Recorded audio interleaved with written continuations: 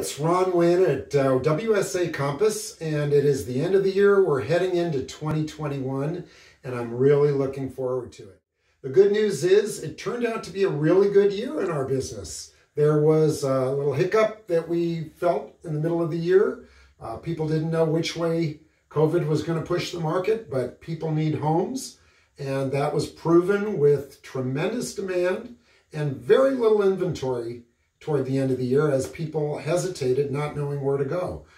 In 2021, there are a lot of people talking already about making other decisions, moving elsewhere, either in areas that there is more open space, places like the West Valley where Calabasas and areas allow for larger yards and more of a compound style living. And there's also a lot of people who are working from home who have decided that they can move to out of state, to Texas, to Park City, different places where it's conducive to still work at a distance and work from Zoom and FaceTime and all. So we're looking at a really good 2021 coming up with interest rates bouncing around between 2.4 and 3% and available financing, abundantly available financing.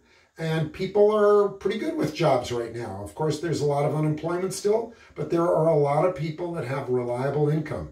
So as we look ahead at 2021, we are anticipating a very good first half and a lot of movement, more people comfortable about picking up to make a move out, and a lot more people who are hoping to get in November and December who weren't able to because of the lack of inventory, and are very hopeful that maybe there will be enough inventory January, February, March to allow them to make the plans that they had hoped to make by this point.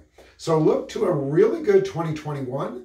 And know that we are here and available to service your needs as a buyer or as a seller, and that the market is very optimistic. In fact, I want to leave you with this, a recent article by Glenn Kelman, of the CEO for Redfin, outlined that he is blown away, as he said, at how much activity there is and how much demand there is for homes.